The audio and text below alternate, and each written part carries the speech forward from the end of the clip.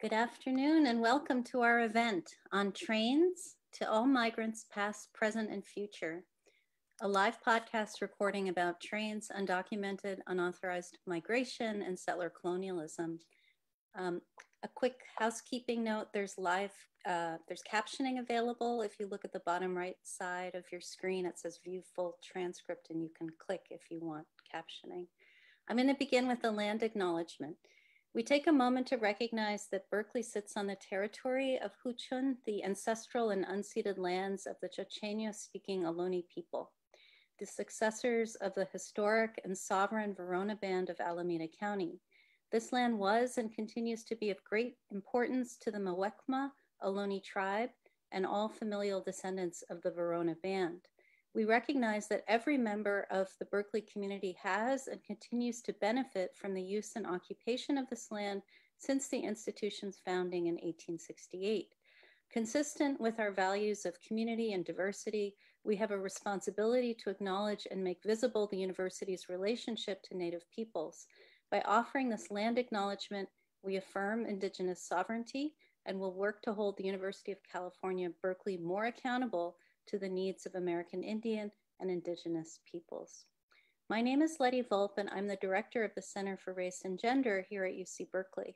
We are thrilled you can be with us for today's event, which is the first event this spring in our Radical Kinship series, Scholars and Artists on Undocumented and Unauthorized Migration.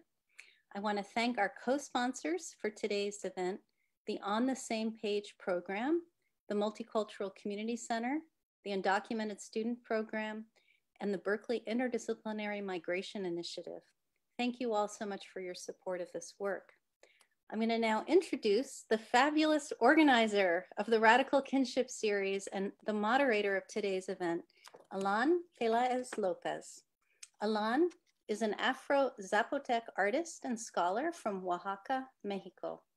They are the author of Intergalactic Travels, Poems from a Fugitive Alien, published by the Operating System in 2020, which was a finalist for the 2020 International Latino Book Award, as well as To Love and Mourn in the Age of Displacement, which was published by Nomadic Press in 2020.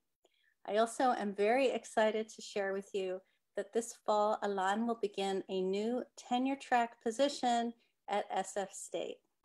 Thank you, and I will now turn it over to Alan. Hello, everybody. Welcome to this virtual space. I'm really excited to be moderating this event.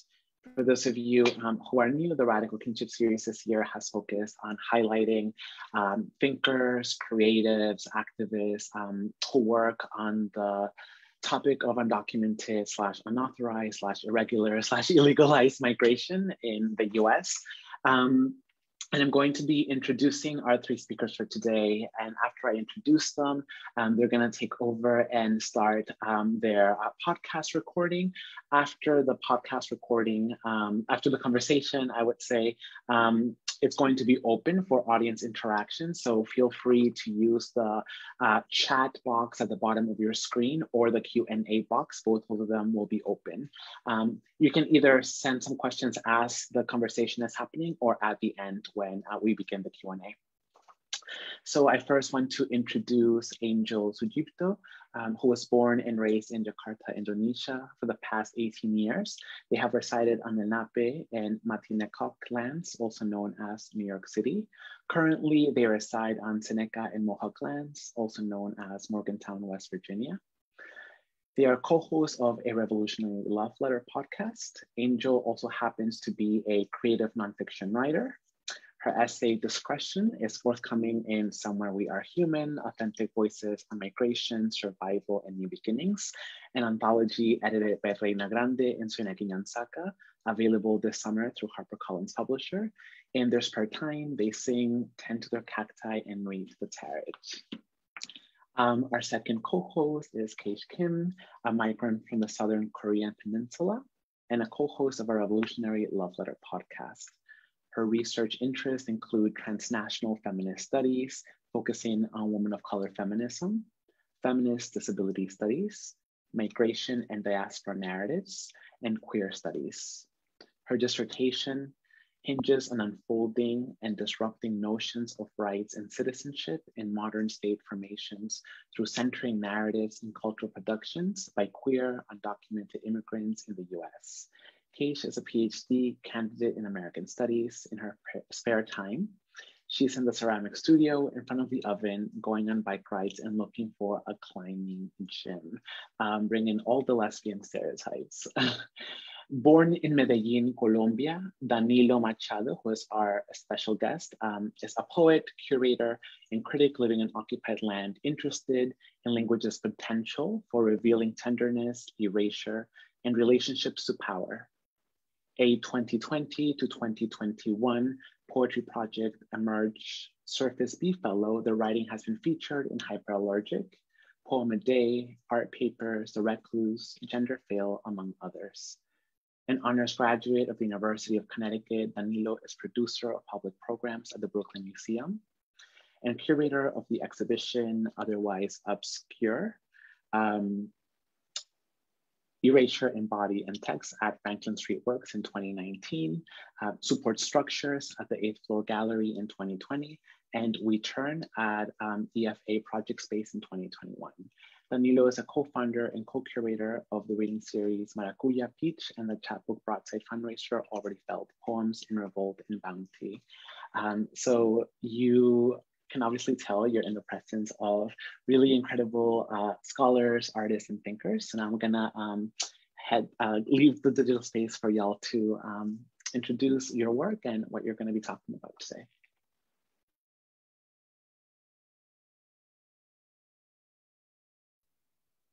Thank you, Alan, for that beautiful introduction. So we'll start off with a piece that we collaborated on together.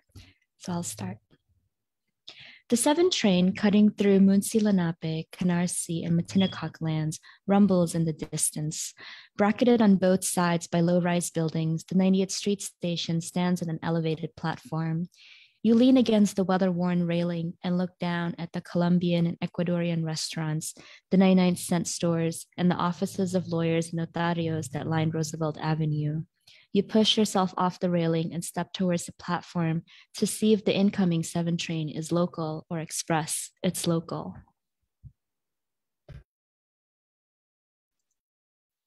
Small paintings after Brian Calpe at High Brooklyn. Loops like subway lines, like highway lines, trafficked by bodies, bodies in traffic held, momentarily held in traffic, bodies lined like subway, like loops, curves, like hips and not like hips, like cable cords, tangle, electric, bodies mostly water, color, and acrylic on paper, papered, bends and arteries and tubes, tied or tied, cartilage curved like limbs, like parentheses, like knees and calves, bodies in motion, blur, fast, fade, forget, glow, gradient, one ends, begins, both somewhere in the middle, simultaneous at once, reaching an unarrival, not like gates or fences, but like waiting, not like rooms, but like waiting in water, like line, like rivers, like loops. 5. You catch yourself eyeing the boy whose soles and hands grip between aluminum, whose body is hugged by checkered cloth crisper than yours. Watch the gap between the platform and the train. There's a moment when the train stops that the doors aren't open yet, and it must be just a few seconds, even though it seems longer, and it all feels so intimate, so still, and we're so close and so far, and who knows if they're thinking any of the same things. Inside the subway car, there is an unspoken acknowledgement. We're all working class people. We're working class people going to work, to school, to church, to visit family, to hang out with our friends. We lugged book bags, suitcases, musical instruments, grocery carts, laundry bags, and even coffee tables from Craigslist or IKEA up and down several flights of stairs. Some of us move apartments using the subway, because if we could afford to take a cab or hire a rental company, we would have, but we don't. As the 7 train snakes its way around Long Island City, we are taunted by rows and rows of empty apartments in whitewashed buildings. Space available. This is not an ad, not for poetry, not for nothing. This is no gentrifying, air-taking space. This is a poem about language. Not yours, not mine. See it from the above ground train when it slows between cloudy windows and unlocals on the local. See, English aligns itself with power unevenly. English is badly managed. It's reckless, wrecked. English has caused enough problems. Let's cause some for English. I'll flip it, bat flips, and bend and break and shuffle and redistribute wide. Unpolice. No military, even in metaphors, no poems, but bodies, not poets, but actions, no acts, but of care, make many hard commitments to softness still. Every day you witness Black, brown, Asian, white, disabled, and folks experiencing homelessness walk through the train cars in crutches or roll on wheelchairs, shaking their donation cans. More often than not, you see Black and brown men carrying speakers or guitars, traveling as a group so that they can keep a lookout for cops. Their artistry cuts through the cacophony and brings to life culture born out of surviving the Empire State. On days when you are able to give, you give. Sometimes, though, you shake your head and mutter, sorry. On other days, you sleep right through everything, trusting your muscle memories to wake you up before your stop. BDFM downtown. I look up from my book. The sky is not yet dark enough to be confused for black. The fluorescent makes grays look silver as the bikes race the rain. I look over my shoulder to the cars parallel as we climb slightly above them. I open my mouth at the moon. Bulbs repeat in front of an unsettled machine with many windows, reflective so that the pale sweatered man across from you looks like he's floating. He'll disappear from your window as you enter Grand. Another New Year's Day taking the train to the church for poetry. On the two dykes rest their head on one another, talking with a friend about New Year's past.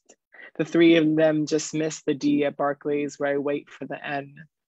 I sit next to the boy I was staring at Sterling, corded black headphones on, a blue beanie eventually taken off. All is the same, or at least continuation. Queers mass travel, show affection, boys gaze on platforms and moving cars, half poems started in black notebooks. On the other side of me, someone sketches a bust in 2B, big eyes, shadows. It doesn't look like anyone on the train. In recent years, you notice the increasing number of people lingering near the turnstiles or the emergency exit door. Can I get a swipe is a familiar refrain. Yes, you respond each time, pulling out your unlimited Metro card from your wallet as the other person moves towards the turnstile. You do not care about the specifics of their situation, where they are going or why, only that you recognize the disproportionate violence people face when they get caught jumping the turnstiles. Up to $100 fine, facing arrest.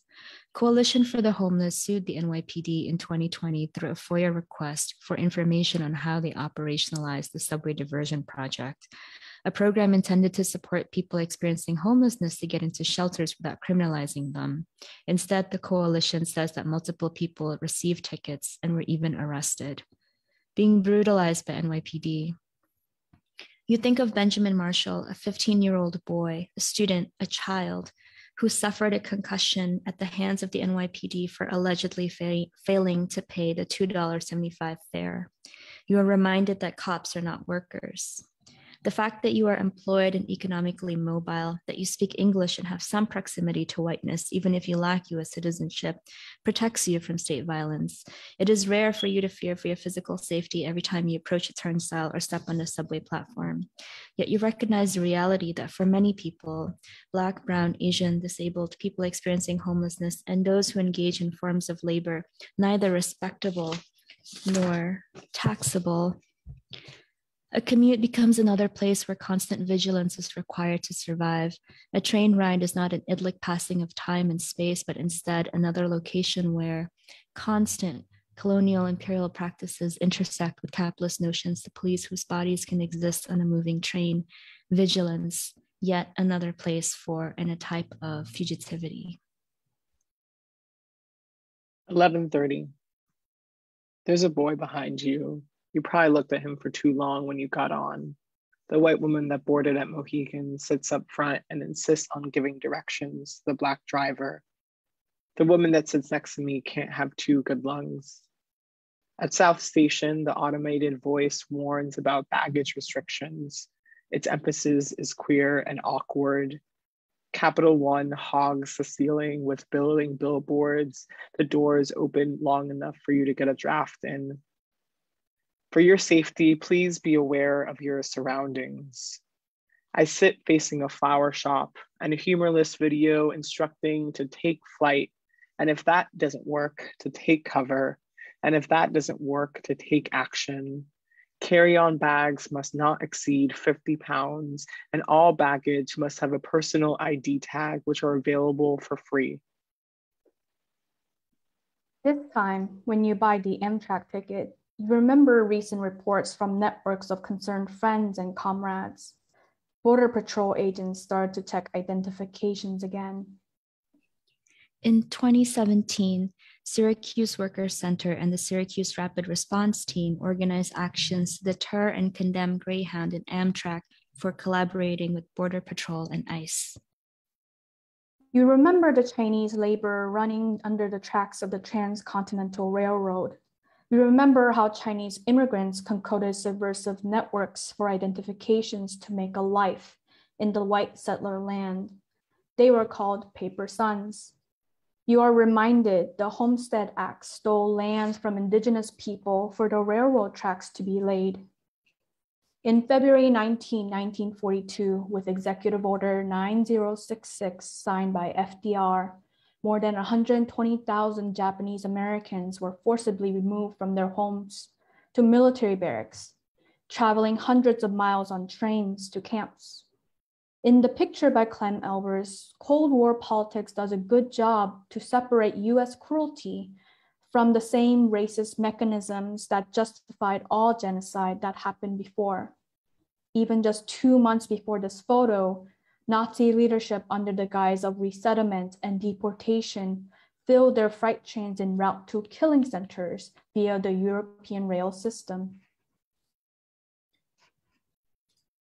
Photo by Clem Elvers dated April 5th, 1942 with inscription, Santa Anita, B-414, Japanese arrival from San Pedro. You see civilians lined up by the train and military personnel wearing metal helmets and holding guns. Who tended the lands before extraction? And who works the land? Under whose command? Whose labor is exploited? Whose temporary work visa expired? Who is standing in front of the hot boiling oil making the French fries? Timing between the frozen chicken patties while the children at home anxiously wait for dinner? Who is skipping a trip to the doctor's because the insulin prices went up again? How many overtime hours go unacknowledged for the immigrant seamstresses working on a shipment deadline? And which part of the electrical boards came from China or Tijuana? The dispossessed gains yet another name with the refusal to comply. The fugitive, the criminal, the illegal alien. You wonder if this is what modern fugitivism looks like and how mundane it is. It is almost as if we are all tangled in this elaborate web, one that shapeshifts as it stretches across time and space to ensnare the bodies of Black, Brown, Asian, disabled, formerly incarcerated, and people who are experiencing homelessness. Dear listener, whose face are you imagining right now? Do you see your own face reflected back to you? Can you see how these forms of state-sanctioned violence that you once thought you were protected from will eventually find its way to you? Symphony, N to Astoria Ditmars. I closed my eyes, and what opened them was thinking about the conductor whose consciousness I was deferring to. The train rocks as it scrapes the tracks. The open-eyed workers facilitating this liminal commute to the end of the line deserve to be swayed by the Caterpillar cars too. The announcement says that we are being held momentarily by the train's dispatcher. We are being held. We are being held.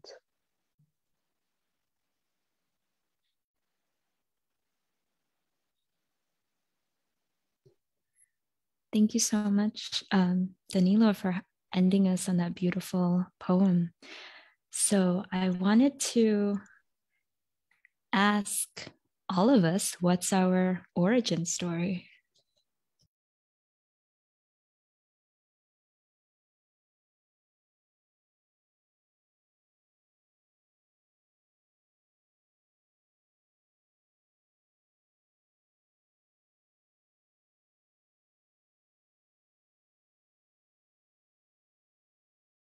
Who wants to start with an origin story? Should we start, Keish? I guess so. You can go ahead, Angel. I thought this was a baton touch to Danilo, but they are still muted, so. That's okay. I can start if you'd like. Sure. Yeah, that's okay. Okay. Thank you all for being here, and thank you, Alan and Center for Race and Gender, for the invitation. This was such a joy. I migrated from Colombia when I was 7, and my family and I moved to Connecticut, of all places.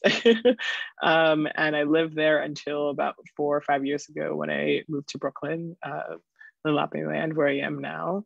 And in Connecticut, I grew up in Stamford. It was about 45 minutes from the city, and I grew up taking the train into the city. And so some of these like early poems are about those spaces. But also I was taking the bus, I wasn't driving, first because I couldn't, and then because I was stubborn and didn't want to. So I was always really, really interested in these like liminal spaces. And I think a lot about like, why is it that those spaces were so like formative for me, and that sort of resulted in all of these poems. And I'm still asking, like, what is the relationship between these like small migrations, these like hour train trips, these bus trips, and later moving into the city, the subway rides, and sort of like the migration, like the plane ride when I was 7 that I don't remember, and always sort of being like thriving in motion and thriving and sort of in the in-between. So yeah, I've been writing these train poems for, I don't know, almost like 10 years. And during the pandemic, stopped writing them a little bit because I wasn't taking the train anymore. And I don't know, after I started taking the train again, the stakes sort of felt different. Everybody masked, and it's harder to cruise when everybody's wearing a mask.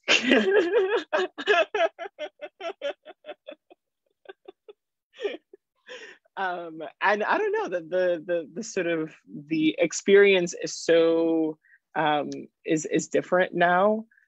So I really appreciated this like excuse to go back to the archive and think about sort of not just like a younger poet under different geographical circumstances, but also like those spaces themselves like have shifted a lot, as everything else has too.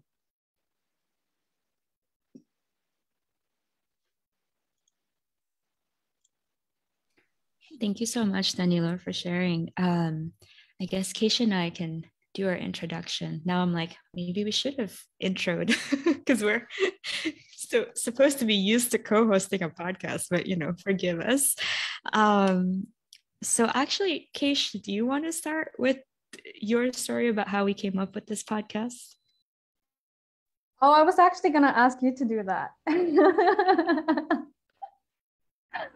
The Leos are shy today. We're feeling a little shy. What's interesting was while I was brainstorming how to talk about the origin story, I just couldn't figure out where to start. Sometimes it's a hard question, right? Of like, where do we start? But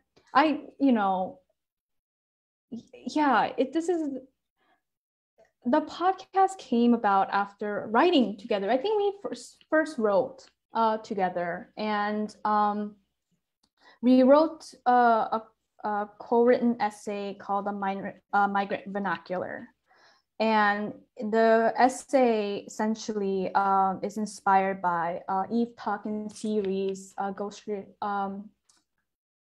of Haunting, right? And we wanted to sort of think and brainstorm some of the words that sort of haunt migrant and immigrant lives, right? It can be airports, it can be trains, it's family, home, notice to appear. All these words kind of haunt our lives. And there was a moment where, when you're submitting an essay for publication, there's always a word count limit. And there was this desire to continue for us. And I don't know whose idea it was, but we sort of came to this conclusion that we should continue.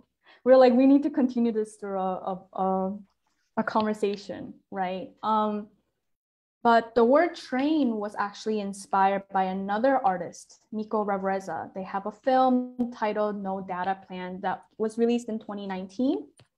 And they are a Filipinx undocumented filmmaker who rode Amtrak from Los Angeles to New York City because their DACA had expired and they did not want to risk and thought that trains were quote unquote safer, right?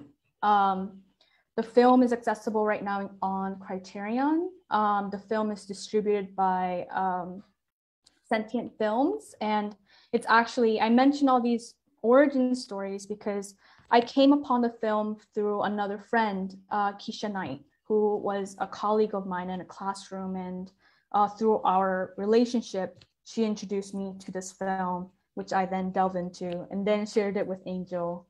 And in our podcast, we actually interview Miko Ravreza on his understanding of trains and fugitivity, and our writing is sort of alongside it. And it's kind of really exciting for us to be in conversation with Danilo today, because something that I noticed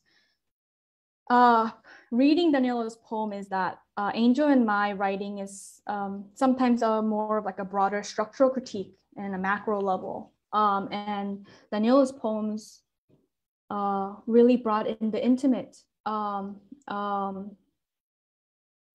spaces that trains deliver, right? And it added a different kind of like tenderness to the experience, which I thought was such an amazing pairing.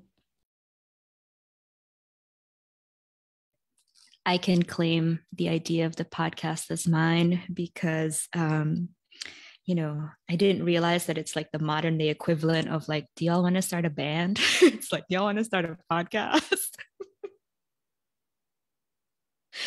So my apologies for putting out another podcast in the world, but also not sorry. So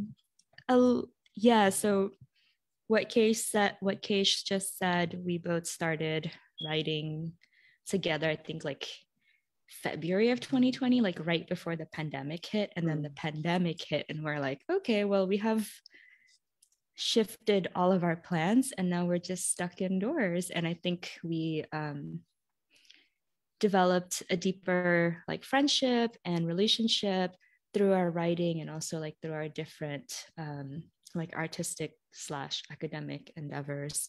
For me personally, I started creative writing in like late 2016, early 2017. And what had initially brought me to the page was grief over losing my boss and mentor, who was a white cishet Jewish woman and had passed away from breast cancer in mid 2015. And that was what brought me to the page and made me realize that I had to like reckon with the grief that is caused by death, but also a lot of the grief that's like not articulated from quote unquote being undocumented, or like learn how to like advocate for yourself in different settings when your parents or like your adult figures in your life are not able to do that because they're working full time and taking care of other things, you know? So yeah, that's how I ended up being a writer, and now a podcaster, I guess, or just someone who dabbles in creative spaces.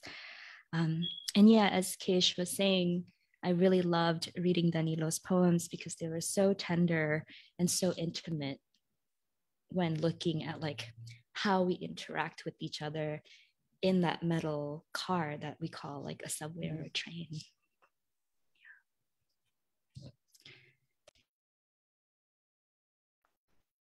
Yeah, I mean, if you two start, ooh, am I not on mute? Okay, if you two start a band, I would listen to it.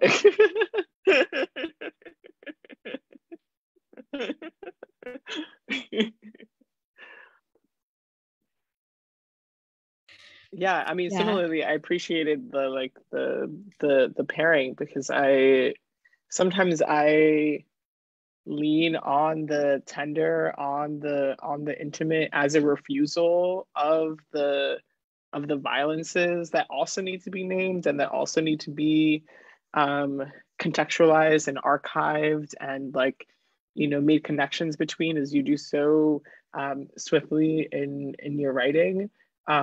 And, you know, sometimes those like structural things like seep into the poetry for sure. And I'm definitely noticing them. But I feel that it's like a powerful gesture to like deny the reader. And for me, the reader is, you know, often somebody with a marginalized, with a criminalized experience.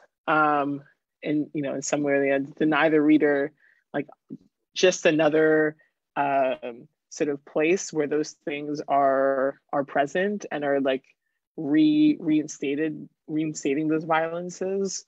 And instead I like choose to write about, you know, especially early on, the boys I was staring at on the subway. Totally valid, absolutely valid, I gotta say. I wanted to maybe ask another question if it's okay with folks. So I know Danilo, the three of us, you, me, and Keish, were like talking earlier this week, and this idea of the public political body came up in our discussion. And I wanted to ask you if you would want to speak a little bit more about that.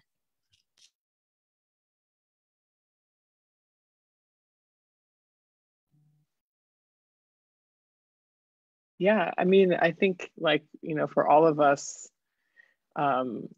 we carry our bodies as queer bodies, as undocumented bodies, as, you know, bodies of color, as sort of bodies where public space is sometimes a threat in any number of ways. And also we're always looking at the other bodies around us too. Like, you know, most recently I'm like so vigilant about like if anybody on the subway car is not wearing a mask.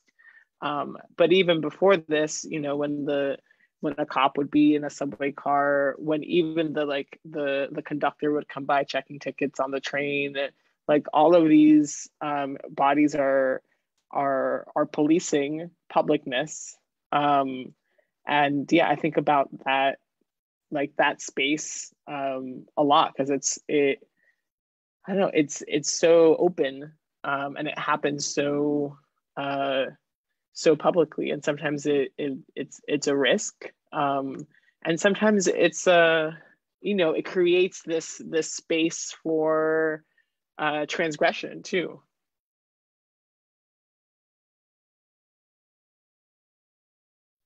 Yeah, I love that. I mean, there's a lot of details in like what people are wearing in your poems, or how their body is positioned, or what do they have with them. And what I also love in your details is I can almost like trace where your attention's going to that person, that stranger who's across. And it's definitely a different lens than the one that we have, as you were sort of mentioning, when we are hyper aware of danger or threat. Not that's coming from like a black and brown body that the state tells us that we should be afraid, but the state and the policing surveilling mechanisms, right? So I just really love the details of that, because we're seeing people on a train in the transgressing way that the state refuses to see or won't allow us to see, right? That contrast is to the way that we've been sort of articulating how, like, what does it mean for racialized, undocumented, unauthorized, illegalized people to be aware of certain structural ways that we are taught to think, right? This is where the connection to stolen lands and indigenous sovereignty comes in, right? For us to ask beyond, right? And questioning the state, right? And state taught, settler state taught notions of who is acceptable, who is allowed to be here, and taking a keener attention to whose histories are completely lost, right? There's just so much layers to it. And I think that's also coming up for me when we're thinking about this public political, like living in past bodies, right? There's a lot of intricacies to that.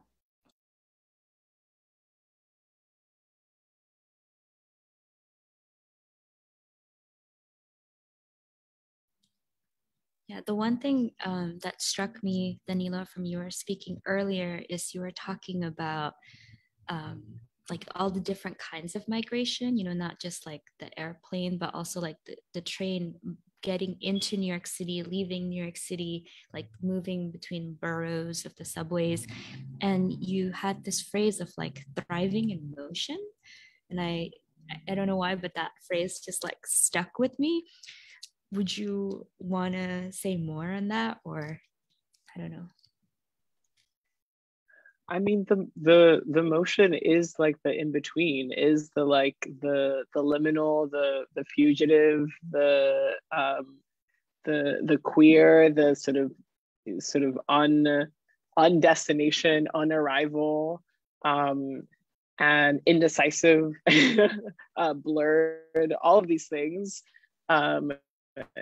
that in some ways feel more like home than either the origin or a destination. Yeah.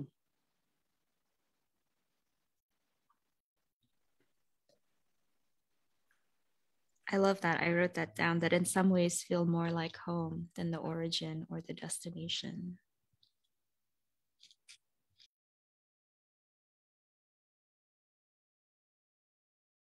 Yeah, it feels like we were talking about this earlier. It feels like a glitch or like a blip where like, time and space is suspended. And sometimes like, on the above ground trains, you're like literally suspended. And it feels that time has a different, I don't know, a different like viscosity, a different sort of texture in those rides.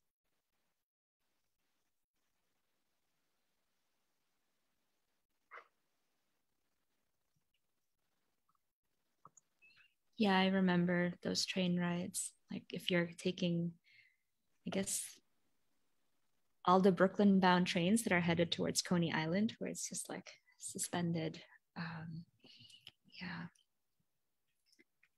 I wonder if this might be a good transition to share on what folks are currently working on, or Alan, is there anything you want to add or? You don't have to. I just wanted to open up the space to you. Wow, thank you. The collaborative piece that y'all opened up with, I am out of my mind. Oh my gosh, the way you triangulated so much of the intimate domestic and also like the larger structures of imperialism, settler colonialism, war. I was quite taken when y'all brought up the train and the role of the train in the Japanese internment camp. Because I think a lot about how internment of Japanese peoples in the Americas created a wave of undocumented people from Latin America. And I know that a lot of countries in Latin America stripped citizenship from Japanese descendants and sent them to the US to be interned. And when internment camps ended in the US, they became undocumented in the States because they weren't citizens, they were born in the Americas. So thinking also like how the train is subjugated to facilitate illegality struck me. And Danilo, the way that you ended that piece with the "we are being held, we are being held, we are being held" reminds me a lot of the train as a containment, but also if we're thinking about Black studies, the way in which, for example, Christina Sharp thinks of the hold as the place in the boat where a body is held, the held of the holding cell, the detention center, but also the hold of the hug, the hold of the embrace. I think that ending really brings into perspective the multiple experiences of undocumented, illegalized, unauthorized, irregular migrants in the US, and how the train might serve as a place of rest, but it might also serve as a place of contention, a place of hypervigilance, as you named. And I feel like I'm just sitting here being like, holy crap. This opening has activated so much on my mind. Yeah, we definitely had fun. It kind of felt seamless when we were working on it. We talked for like 10 minutes and then we went onto the Google Doc and we just started cutting, splicing, copying, pasting. But I agree with you, Alan. I think there was a slight conversation between where should we end, because there's a division between like, should we end with the you, questions to the audience of who are they seeing, who are they imagining? But I also felt similarly, I think the lines about being held was so captivating and important. And I 100% agree that it encapsulates the nuances of like the held in multiple iterations and definitions and possibilities. I think in so many ways, poetry and creative work opens up those possibilities for us beyond theories or critical ways, of thinking.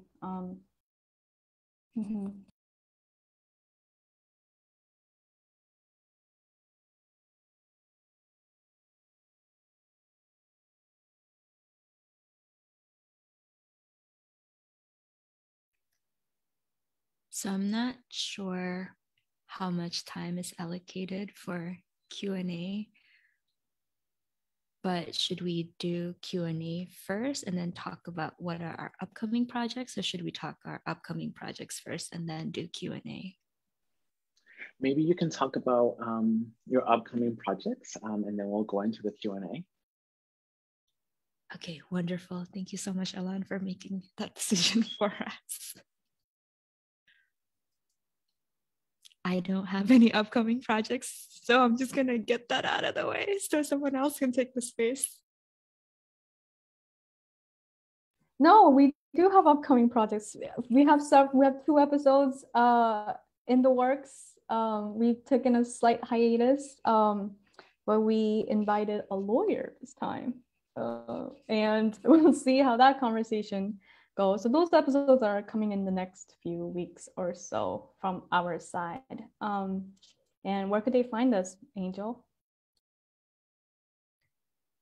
They can find us on Instagram at Migrant Love Letters, plural, or you can listen to our podcast on Spotify, Apple Podcasts, Google Podcasts, Stitcher, and on Libsyn. It's also linked in the Migrant Love Letters IG bio. And what about you, Danilo? Yeah, what's going on with you? I am doing a virtual creative writing workshop later this month with the Brooklyn Public Library in collaboration with the artist Smita Sen and their installation at the library.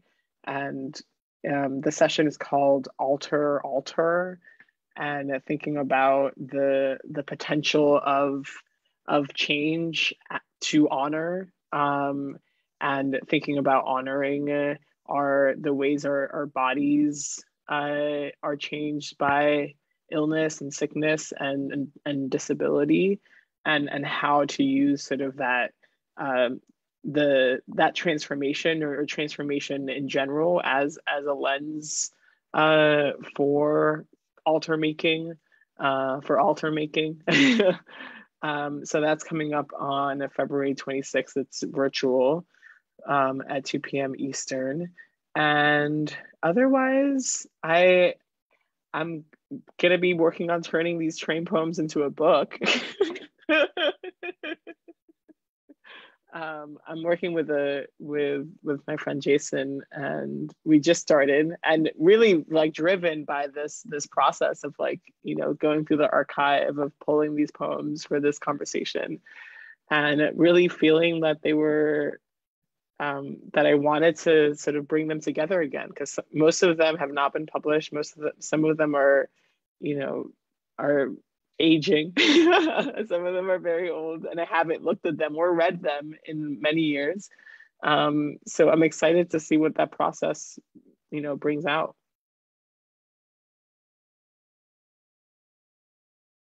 And where can folks find your work, Danilo, or if, you know, folks wanted to follow you online and things like that? Yeah, you can follow me at Queer Shoulders on all social media and at queershoulders.com.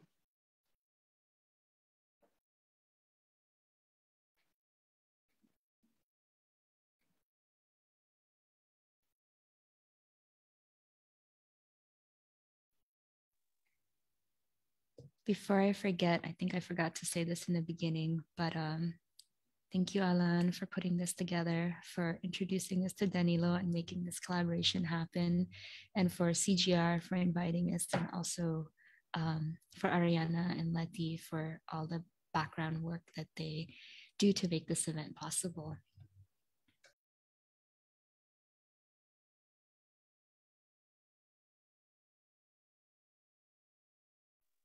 Shall we do Q&A?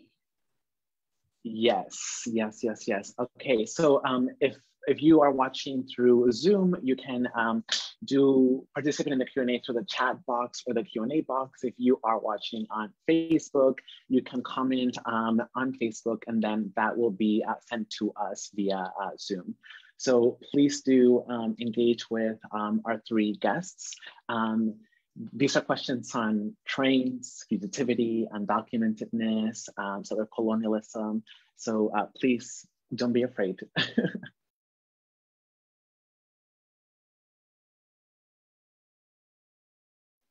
So I will read Letty's comment. I'm curious about trains as a means of traveling to the US, La Bestia, if you have something to add about that.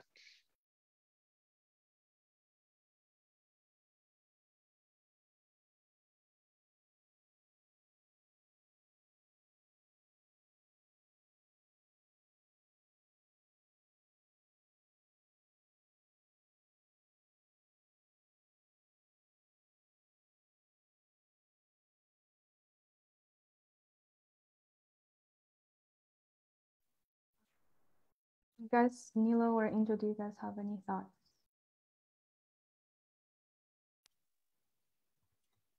Keish, do you remember in the early drafting process, there was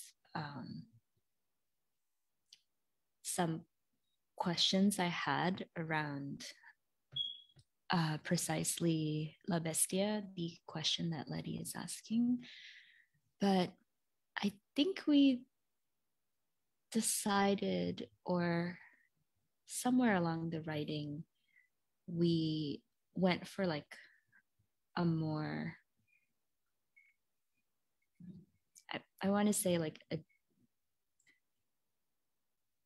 more as of an examination of train rides. I don't know, but within the US, because we were thinking, primarily about Miko's films. So I think what I'm trying to say is that unfortunately I rather don't have much to add on La Bestia.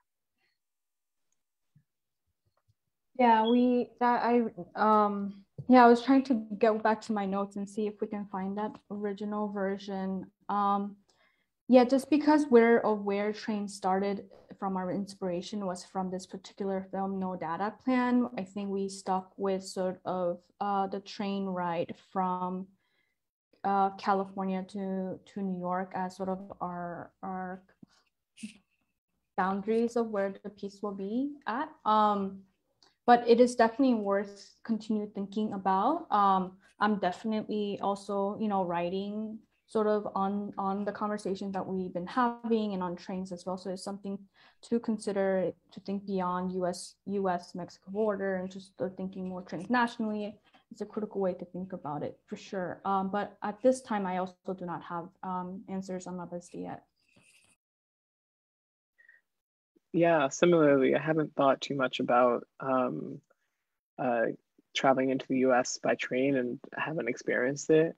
But definitely I think is rich for more thinking and research and, getting my wheels spinning again in terms of the, unpacking like my own relationship with like just domestic train rides and how they fit into not just sort of a broader historical lens, which sort of your work also got me thinking about, but also this like, transnational, sort of beyond the domestic, like interdomestic experience as well.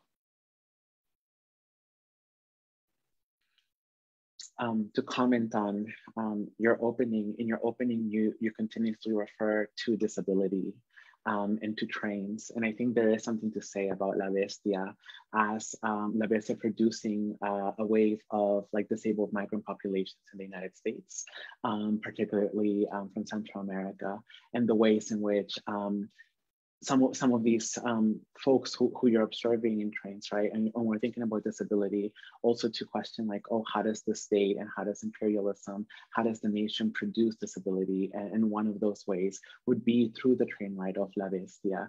It's something that I think I'm also thinking about in relationship to Letty's comment. And there are also two more comments have come in. I'll read Cole's comment.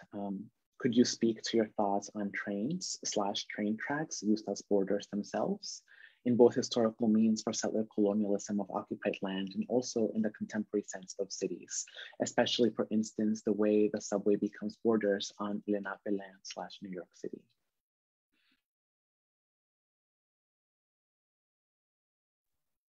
I mean, one can go into so many different fields of study and scholarship to think about trains and train tracks as borders, right? A lot of spatial theory and urban planners speak about how certain train tracks and subway stations are positioned in a way to segregate cities on racial and class bounds, right? A classic example is Chicago, as it is with many other city designs. In an urban setting, I also think some of the things that came up with a conversation with filmmaker Revereza was who rides the trains, right? And why? We also have to think about prisons and like holding cells and detention centers that are in rural areas for a particular reason to isolate certain people. And when people are released without a lot of money or nothing, oftentimes the only way to get back to find home is through these long train rides, right? That is supposed to be more cheaper or safer or needs less identifications. and even thinking about how train stations historically has been designed, right? Some stations in the past had like freak shows, like places for freak shows to station like indigenous life as if it's archaic by the train station as tourist destinations. So in many ways, I think trains and train tracks has been used as bordering and borders in in multiple forms. I think that's sort of where my thoughts are going right now.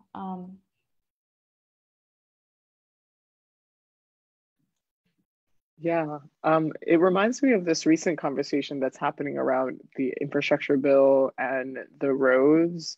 And recently, Pete Buttigieg said a very basic thing that said like roads, the history of road mapping and road building is a racist one, which obviously, but you know, similarly to the building of trains, thinking about highways and the ways that highways displaced, you know, predominantly Black and brown populations in, you know, cities across America, and like trains, you know, highways also make certain lands more valuable and more hospitable than others.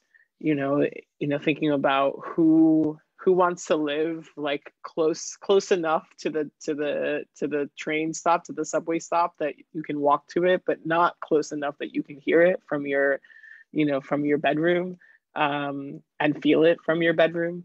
And thinking about, you know, housing and how that maps onto that.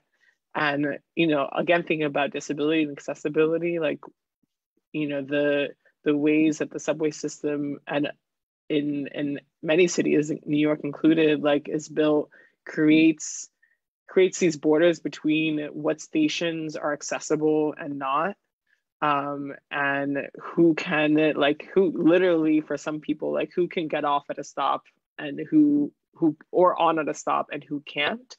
And so thinking about those borders as well. There's also a new book that Ethan Blue wrote called The Deportation Express. It's more of a historical account of, you know, mostly white, but it goes through how this particular train was, it just actually sent people from the west to the eastern coast for people to be deported. And many of the examples that Blue cites are people with disabilities and or public charges, right? It's a very interesting book that if people are interested in reading. It came out in 2021, I believe.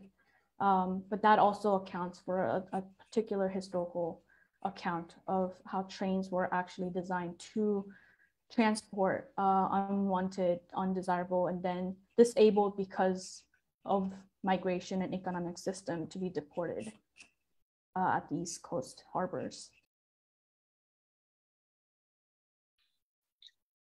Thank you. We have one more person who asked the question. We're going to close it off that way. So Nancy Veraspak writes in the chat, I find the concept of trains as home interesting. I live in Switzerland and the country is connected through the train and bus network.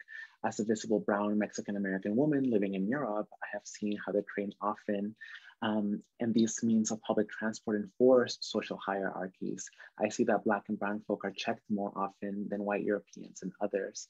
Are there any times that the train is not home but a checkpoint?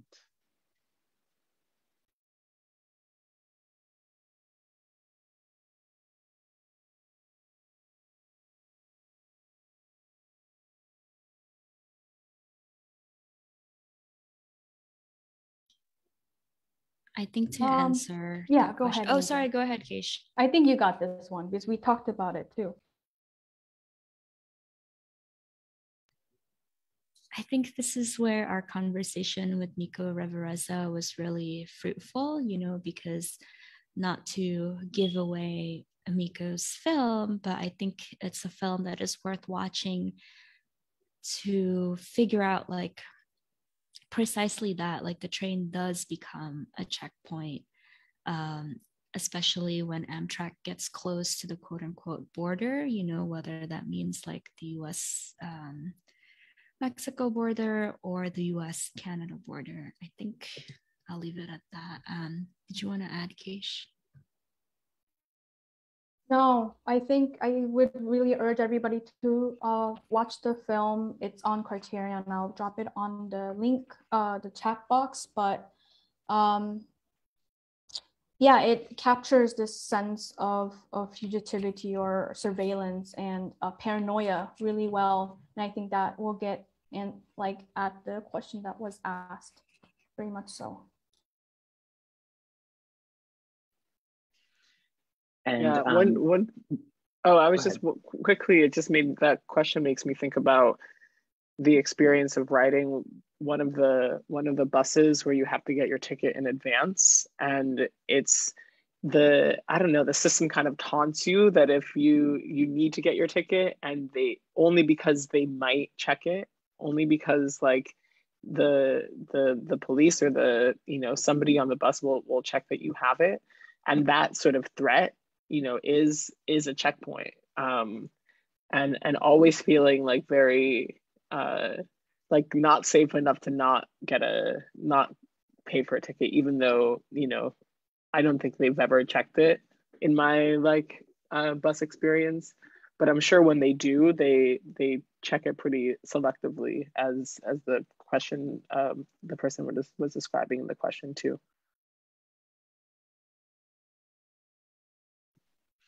Thank you. I know I said that one was the last question, but in the Q&A Dropbox, there was a really interesting question that was sent by Varun Qatar. And it says, this has me thinking about my ancestors' journey on train 75 years ago across a newly drawn border as part of the partition of India and Pakistan. I'm also wondering how future generations' relationships with trains may be different than today. Could you maybe talk about how you imagine trains 75 years from now?